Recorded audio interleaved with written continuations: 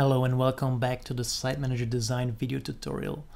The last design panel we're going to take a look at for now is content behavior. This is a special design panel because it tells the content how it should behave. Should it be contained in the middle, fluidly going to the edges of the screen, or completely stretched. I'm going to show you the three options using this title component. Standard middle is what you see right now. If we take fluid, you see that the content is pushed to the full width of the page, but leaving a little bit of space left and right. When you pick fluid stretch, that space also gets removed and the content completely stretches to the edges of the screen.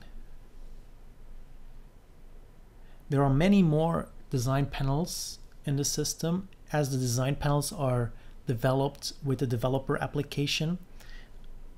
But with these components, with these elements, you already have a very good view of what to expect from the design editor application.